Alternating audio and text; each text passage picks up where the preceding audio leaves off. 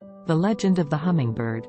Once upon a time, in a dense forest, there lived a hummingbird named Henry. He was the smallest bird in the forest, but he had the biggest heart. Henry was always helpful to his friends and neighbors.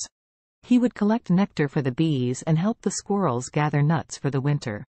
One day, a fire broke out in the forest, and all the animals were in a panic. They were rushing to save their homes and their lives. Henry flew over to the nearest pond, filled his tiny beak with water, and flew back to the fire. He dropped the water on the flames and went back to the pond to get more. The other animals laughed at Henry, saying that his efforts were useless, and that he should leave it to the bigger animals to handle the fire.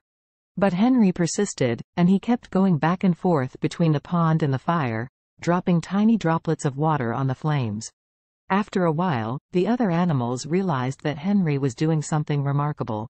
His tiny efforts were adding up, and the fire was slowly dying down. They joined in to help, and soon the fire was completely extinguished. Henry had saved the forest, and the animals were grateful to him. They apologized for underestimating his efforts and praised him for his determination and courage. From that day on, Henry was known as the bravest bird in the forest. He had taught the other animals that even the smallest creature can make a big difference with persistence and determination. The moral of the story is that no effort is too small, and every little bit counts. We should never underestimate the power of our actions, no matter how small they may seem. Like Henry, we should always try to make a positive impact in the world, even if it means taking small steps.